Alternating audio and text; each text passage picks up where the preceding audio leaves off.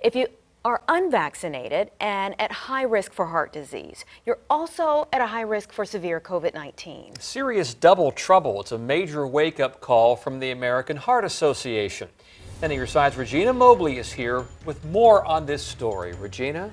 Tom and Anita, the nation is facing two pandemics, one caused by a virus, the other is caused by cardiovascular disease, which remains the #1 killer.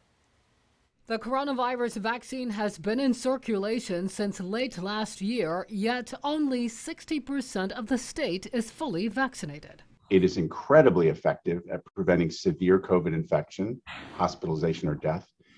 It's among the safest vaccines we've ever produced, and it's free. The president of the American Heart Association is taking aim at vaccine hesitancy.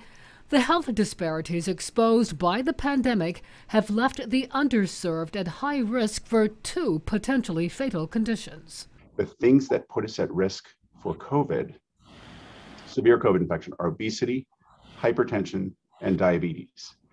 Those are the same three major risk factors that put us at risk for heart disease and stroke. So what can you do now for a fighting chance?